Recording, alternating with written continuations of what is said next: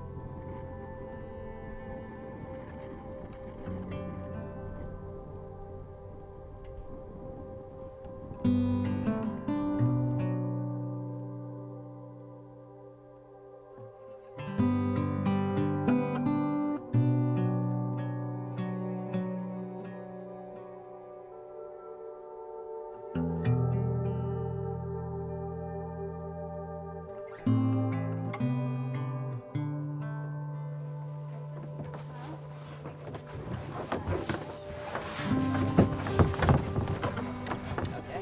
Yeah, you guys feel free to paddle around a little bit, get the feel for the boat. All right, all right.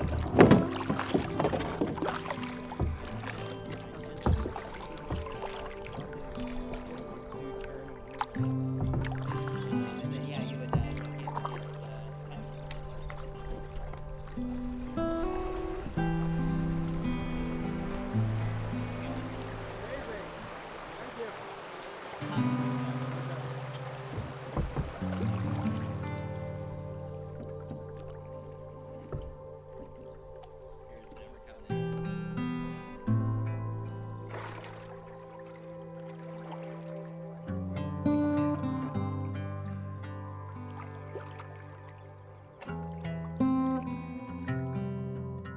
Okay, welcome back. My name is Craig Adams. Thank you for watching. That was my hike in Big Bend National Park.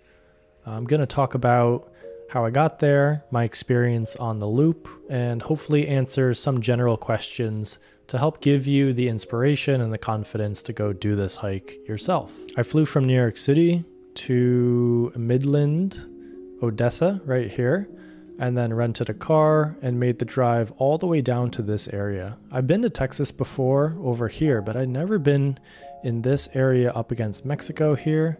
It was pretty isolated. You pass a lot of oil rigs and fields and cattle, and the further south you go along this road, the more isolated you are and the more desert vibes you get. Big Bend National Park is kind of big compared to this area that you would consider the national park. It extends to the desert surrounding area and up against the border with Mexico right here. And it was tough to get drone shots outside of the border. The closest I could get was like right here. So that's why the opening shot was such a long distance from the mountain range, but it still worked. The day I flew in, I just drove right into the park, and I had actually booked a night at the Chizos Mountain Lodge, so that I knew I would just have a nice place to take a shower, charge batteries, and just be ready for the next morning of hiking. This was my first time in the park, but I would assume this is the main hike that you would do if you wanted to see as much of the park as possible in like 1 to 2 days. And I could have easily done this whole entire loop in one single day and then carried much fewer things and less gear to speed my process up. But, I wanted to camp one night and take my time and shoot everything with the sunrise and sunset. And AllTrails just updated and added this 3D feature, which is actually really good, because I've been using Google Maps and Google Earth to try to show these trails, but this is perfect. I really like this AllTrails. So for day one, I just started up all the way to Emery Peak, and then I went to my campsite in Boot Canyon right here. And I actually reached this spot before noon, so it's not in the video, but I dropped my stuff, just took, my AirPods and a water bottle, and then went all the way back to have lunch, and then walked all the way back and pretty much did day one twice and still had time to just relax and chill. So I, I was a little OP for this hike. I could have done it in one day, and like I said, I wanted to just spend the night. I believe Emery Peak is the second highest in Texas, and it was very easy compared to what I'm used to. Most people can do it, especially the scramble at the top was barely a scramble. The highlight of the hike was definitely coming up on the south rim the morning of day 2 with this nice expansive view of down towards Mexico. And you can't really see the river, but the river's out there. I wasn't able to get a reservation for a campsite on the south rim, but that's really what you want to try to do, because being up along the edge for the sunrise and sunset, you have views and the color and the light.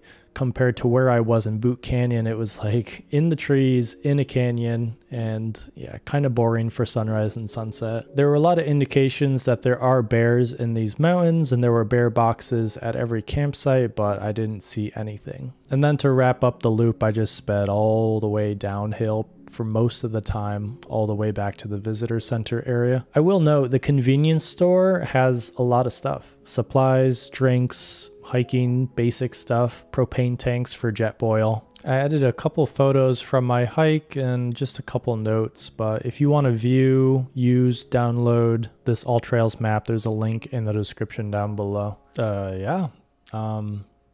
Desert hikes. I don't know, maybe just I've been spoiled by bigger and better things, but there just wasn't that much interesting for me with this trip, with this hike.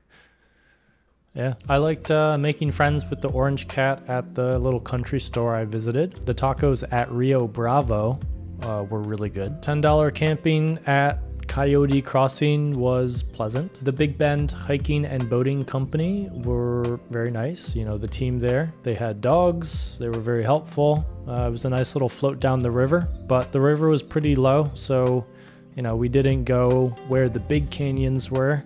So it was a lot of sun, and I think I got a little sunburn, but yeah, just a little river float. So I've offset the carbon emissions footprint of both of my flights for this trip with ren.com. There's an affiliate link in the description below if you want to check that out, but they make it very easy to offset any impact you have on carbon emissions. KraigAdams.com has a gear grid of all of the tools and services that I use to go on these trips and make these videos. And I recently just added a couple of books that I really recommend, so check those out. You can follow me on Instagram, where I upload little mini films from these trips, photo updates, and vlog with Instagram stories. My Kraig Adams Streams YouTube channel is new, but growing.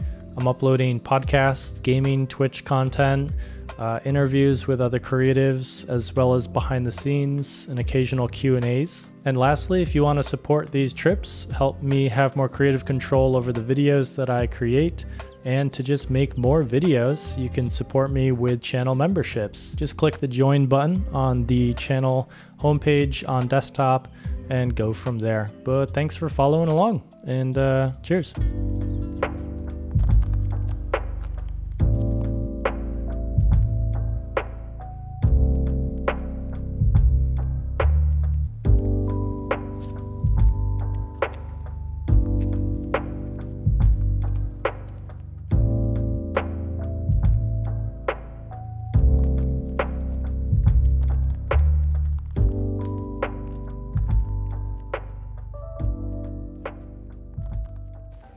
It's a bad shot.